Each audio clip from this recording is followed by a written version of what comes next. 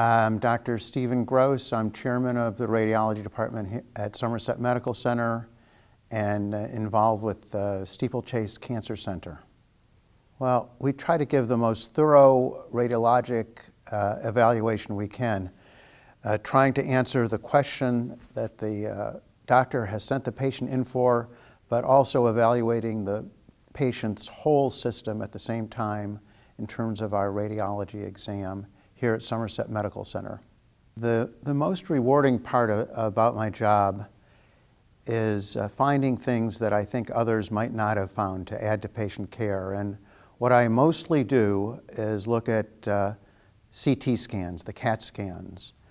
And there's lots and lots of information on a CAT scan.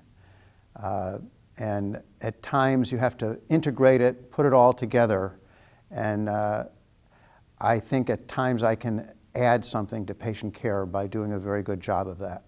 At Steeplechase, I find that there's a collaborative team approach between various disciplines. You, of course, have the oncologist involved, but you also have radiation oncologists and specialists in many fields: pulmonary, thoracic surgery, abdominal surgery, and cancer surgeries of all kinds.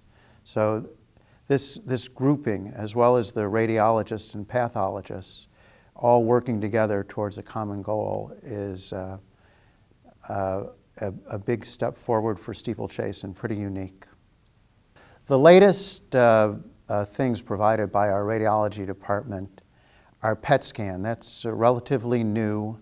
And PET scan provides an advantage for cancer patients in that it provides a much better staging than they ever had before the PET CT scan was available. Another service that Somerset Medical Center has really excelled at is providing breast MRI. And not only do we do the breast MRI, but we were able to do biopsies using the MRI machine. The diagnostic radiologists, and the majority of us are diagnostic radiologists, are involved initially in making the diagnosis by looking at our images.